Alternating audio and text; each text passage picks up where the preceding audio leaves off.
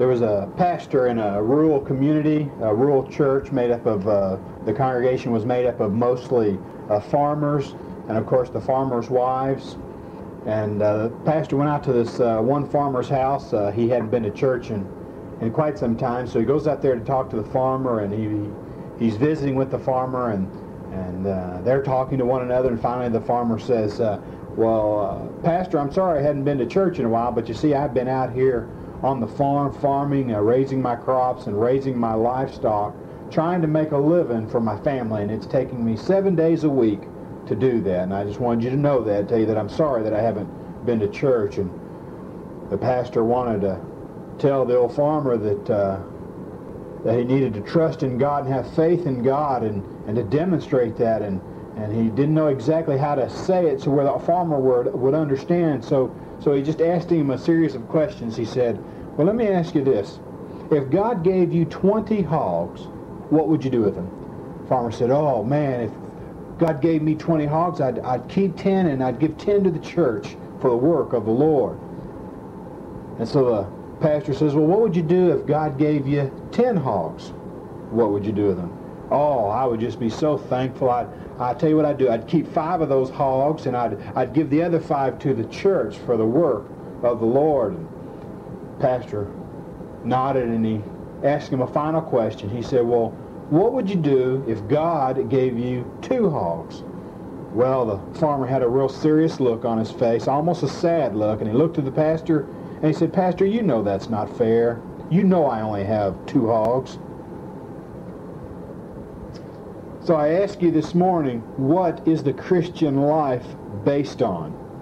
What is the Christian life based on? Is it based on faith, or is it based on works? One commentary that I read said it this way: many of Christendom's prominent theologians have focused their attention on faith to the essential exclusion of any concern for works. The unnecessary and unscriptural separation of faith and works has kept reappearing like a defective gene year after year and decade after decade and century after century in the ongoing life of the church. Well, how do we reconcile this statement to the teachings of Paul that we find in the book of Romans when he talks about the righteousness of God, and he asks the question, or he gives us the doctrine of justification by faith? How do we reconcile these two viewpoints? If you would, open your Bibles with me to James chapter 2. James chapter 2. As many of you know, James is, of course, the half-brother of Jesus Christ, and so not only has he claimed Jesus as Lord and Savior, he's also the half-brother of Jesus. He got to spend all that time with our Lord.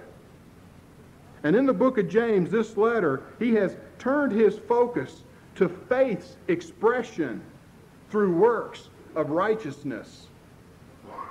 And in James chapter 2, we're going to look at the passage of verses 14 through 26. What use is it, my brethren, if a man says he has faith, but he has no works? Can this faith save him?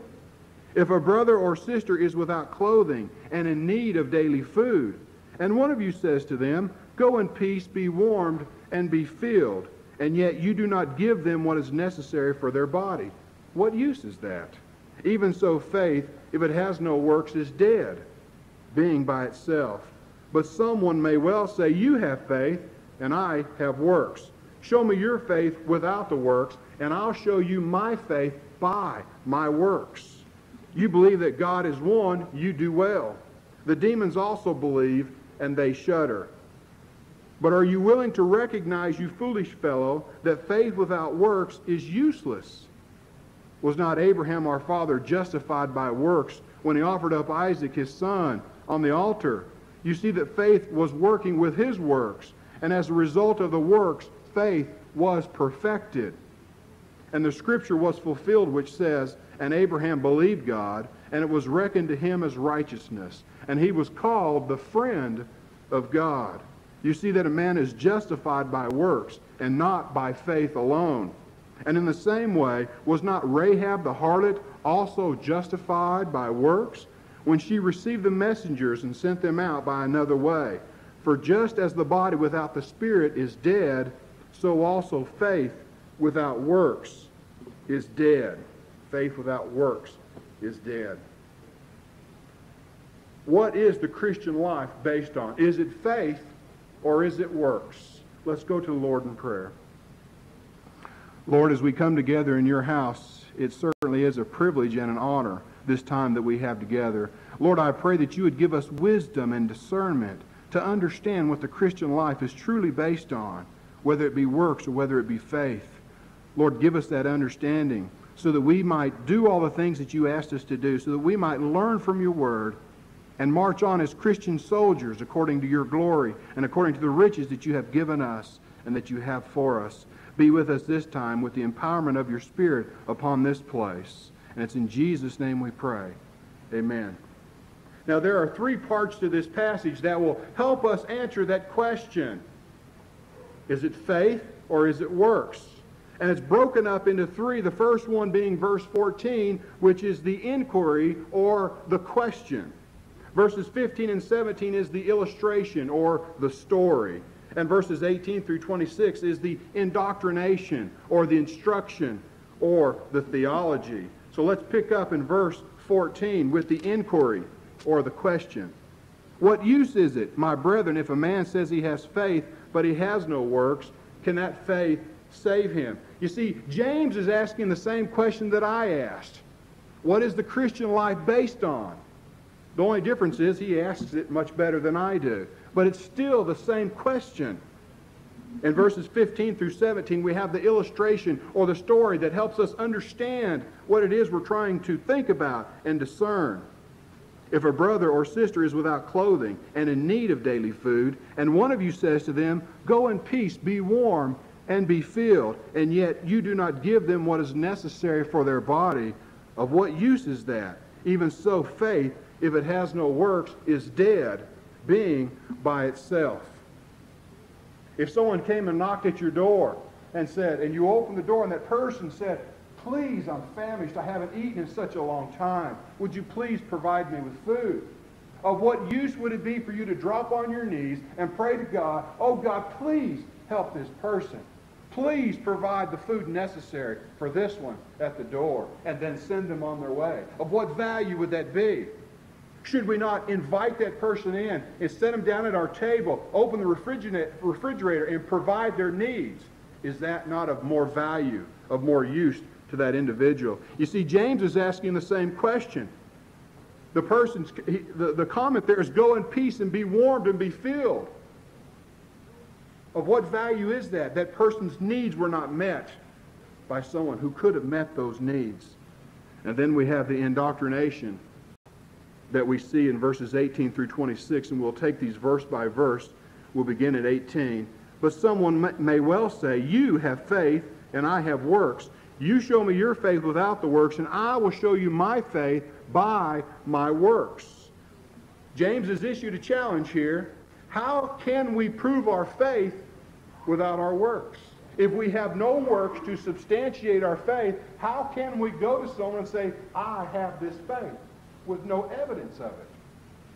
There's a story of a tightrope walker who was at Niagara Falls, and he was walking across Niagara Falls on the tightrope. And he was doing all those tricks that they do, where they hold the bar, and they have the umbrella, and they have the bicycle. He's doing all these things to the amazement of the crowd. And finally, he worked his way back to where the crowd is, and he says, "How many of you think that I can get on this tightrope and walk across it with a wheelbarrow?"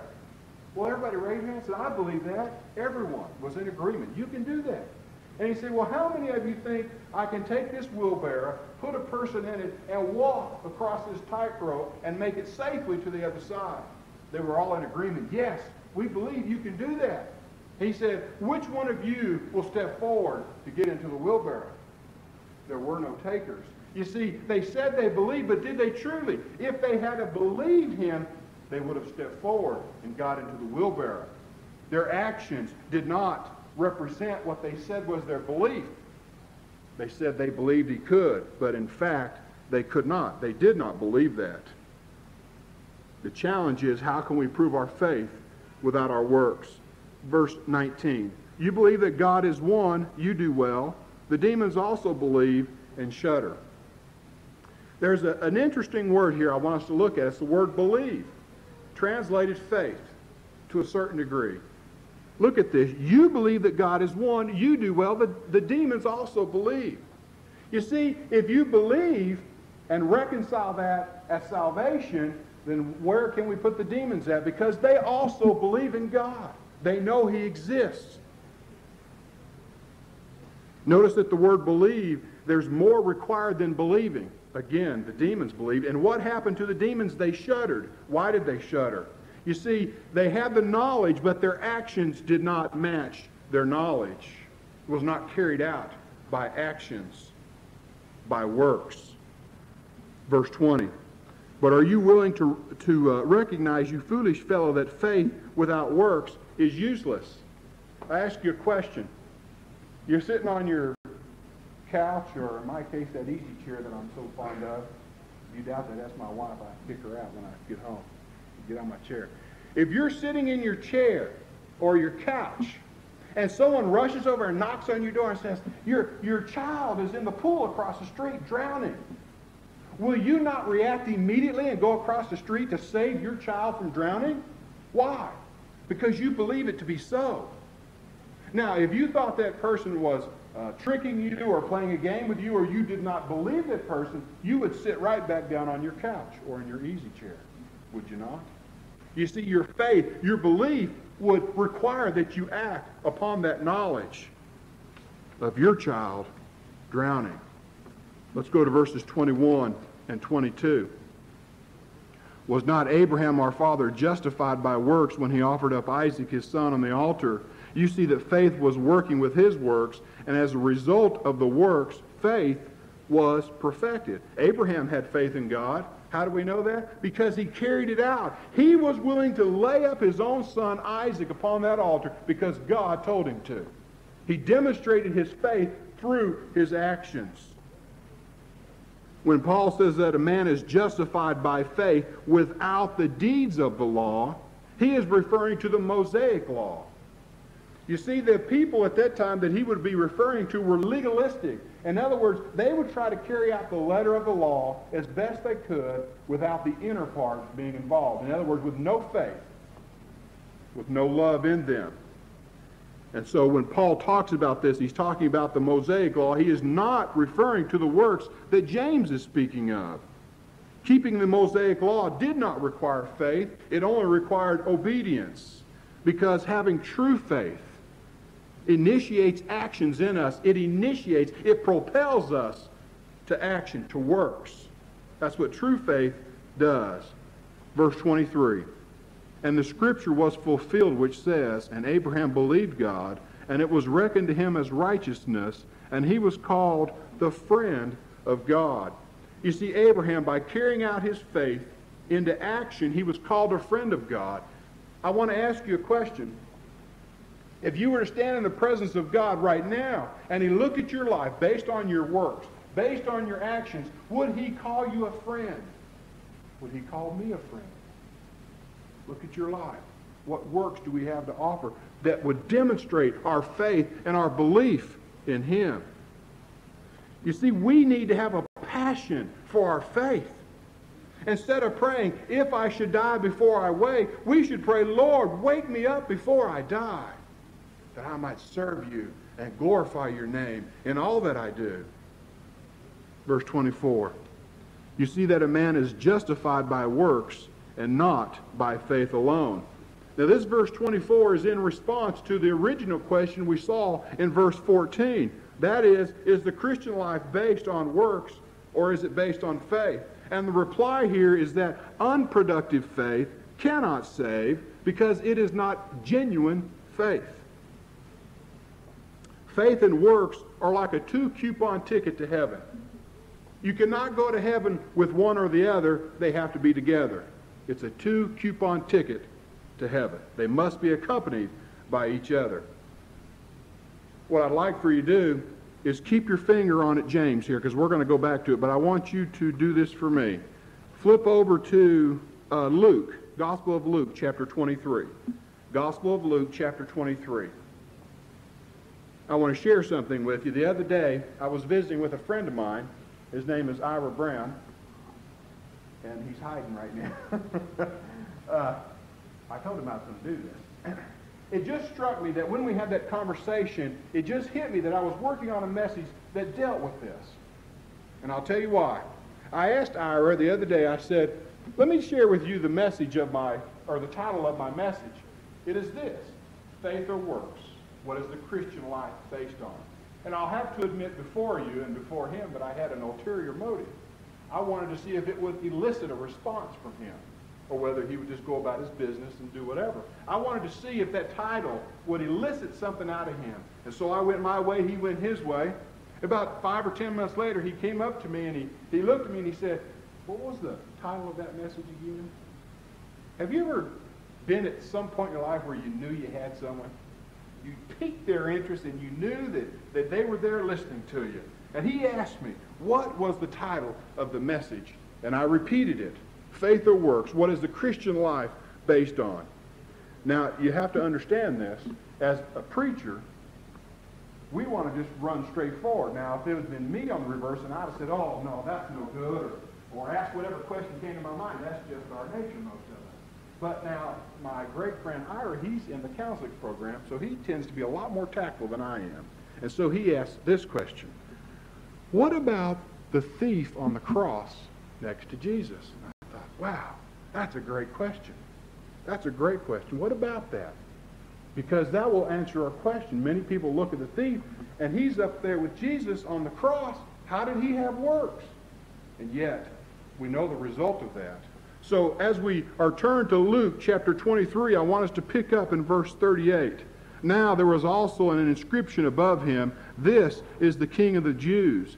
And one of the criminals who were hanged there was hurling abuses at him, saying, "Are you not the Christ? Save yourself and us." But the other answered and rebuked him and said, "Do you not even fear God, since you are under the same sentence of condemnation? And we indeed justly, for we are receiving what we deserve for our deeds. But this man has done nothing wrong." And he was saying, "Jesus, remember me when you come in your kingdom." Was it faith or works? What did the man say? Did he believe in Jesus Christ? He had to, because he said, "Jesus, remember me when you come into your kingdom." He acknowledged Jesus Christ as the Son of God. He believed in Jesus. He acknowledged that. He did have faith. He believed in Jesus. Did he have works? He absolutely did. Why? He confessed it with his mouth. Right there in front of the multitude. He confessed Jesus as the Son of God. He did have works. Look at it this way. What if he was on the cross and he believed it in his heart, but he made no expression of that? Of what value would it have been? Is that not what James is talking in this passage that we've been reading? Of what value is your faith if it's not carried out in works? And yet the thief on the cross confessed him as Lord and Savior. He did have works. You can turn back over to James. A Christian man worked each day by transporting tourists across the lake. You know, this morning the message was, what is the mission of the church? And the answer to that was to seek and to save that which is lost. That is, we are to be witnessing to one another. And so when I read this illustration, I thought, man, this is wonderful. This guy's doing a wonderful thing. And so what he does, his job is to take tourists across this lake. And what he did was he put on one oar, he put faith. And on the other oar, he put works. And the people would pile in his boat, and he would begin rowing them across the lake. And he got in the middle of this lake, and he would stop, and he would begin rowing with just the faith. What happened? He went in circles. He went nowhere. He went in circles. Then he stopped. And he began rowing with the other oar that said works. And what did he do? He went in circles. He went nowhere. And then, as he would begin to row both of them again, he would be moving forward. And by this time, the bewildered passengers were waiting for an explanation. And this afforded him a wonderful opportunity to give them the truth concerning discipleship and the Christian life. He always concluded this by saying, you see, neither faith nor works can stand alone. They are twins, and they cannot be separated. They cannot be. Verse 25. And in the same way was not Rahab the harlot also justified by works when she received the messengers and sent them out by another way? As I looked at this verse, and I compared it to verse 21 that talked about Abraham, I just felt so blessed, because in verse 21 it talks about Abraham being justified by works. And verse 25 says Rahab was justified by works. And what it meant to me was that God loves us so much that he does not look at our life as we would look at people and say, that's a good person and that's a bad person. Abraham would be what we would call a good person. And yet he was saved because he believed in God. And we look at Rahab, and as being a harlot, we would look at her and say, oh, what a wicked person. And yet she was justified by her works. She too was saved by God. It gives me encouragement that despite the lives that we come across, despite our own lives, how despicable they might have been before, we can be made clean and whole and righteous unto God because of Jesus Christ. And I just found that to be a very beautiful point that's in this passage. Verse 26, for just as the body without the spirit is dead, so also faith without works is dead. Is the Christian life based on faith, or is it based on works? I submit to you this evening that it's based on both, faith and works. Faith and works. We see in verses 21 and 24 and 25, we see justification by works. You know, Paul talked about justification by faith. Well, how do we weigh that against justification by works? How can we marry the two together? Do they mean different things? No. If you consider their viewpoint, Paul was evangelistic. He evangelized. That is, he presented the gospel in order to save the souls of people. And so his perspective was, believe unto Jesus Christ, so that you might receive eternal life. James is a pastor. He's coming at it from a pastoral viewpoint. This letter is to Christians, and he was a pastor. His take on it was justification by works. If you have true faith in you, it will be evident in your works.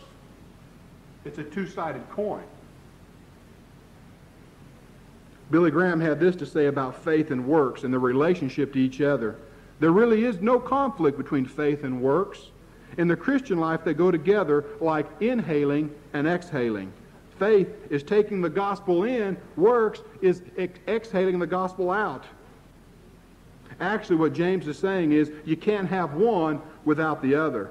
The book of James balances off this matter of faith and works and reminds us that the Christian must have both. Now, it is true that we are not saved by works, and we're not. But James reminds us also that we are not saved if good works do not follow. Some people argue this point so vehemently that it almost becomes like the old argument of which comes first, the chicken or the egg. You see, the word believe comes from two words, the words be and the word live. You see, faith helps us to be spiritually. But after we receive life, it must find expression in Christian works and in Christian deeds to show that there is no conflict in the Scriptures between the two. Paul, the advocate of faith, speaks of being rich in works. On the other hand, James, the exponent of works, says, be rich in faith. Why be content with either when God has provided for and says that we must have both? Faith and works are partners. They're not rivals. They are complementary, not contradictory. They are two dimensions of God's great gift of salvation. They are inseparably linked together. Faith does not exist apart from works, and works cannot exist apart from faith. One without the other is a road leading to nowhere. Has your life demonstrated your faith? Do you really have the faith? Do you really believe? If so, works will be evident in your life.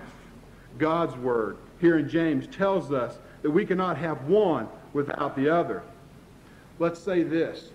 Let's say you were coming up here. This is a trial. This is a courtroom.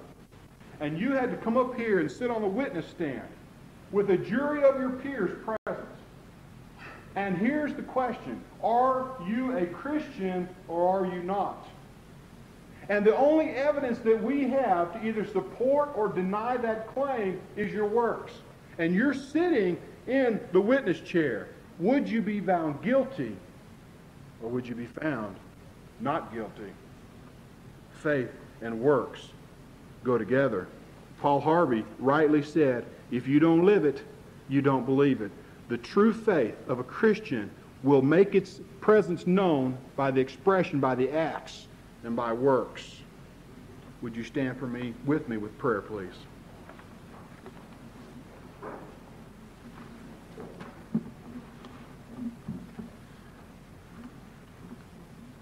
God, I pray to you this evening, Lord, would you please break us and humble us before you? Lord, I pray that as we seek you, as we search you, Lord, give us the passion and the desire and the true faith to serve you, to make it evident in our lives and to those around us. How will the world know about you if we don't tell them and if we don't express it? Lord, give us the desire and the hunger and the zeal that you have and that the apostles had and those great Christian men that we read about. Lord, help us be like them, that everything we do would bring glory and honor unto you. Help us to be faithful all the day long, so that at your feet we could leave our works and give it to you, knowing that you are the originator of it. It was because of your love in Jesus Christ in us that we did all that we did, each of us having our own talents and our own gifts. May they be used for your glory and for your honor. Lord, I pray this evening, if there's one here that has never claimed you as Lord and Savior in the true sense, Lord, in the true sense, may they step forward at the invitation, and today they would be saved. Today they would accept you as their King. And Lord, I pray if there are any other decisions that need to be made this evening, Lord, please let them be made so that we as a church can pray for them, encourage them, and lift them up. And I just pray that if anyone needs to come to the altar, they will do so. Lord, let your people be willing to make the decisions that we need to make. May your Spirit be present in us to give us the fortitude, the strength, and the courage to make those decisions. Lord, we lay at your feet with the words, I love you, knowing that you loved us first. Thank you for all things. It's in Jesus' name. Amen.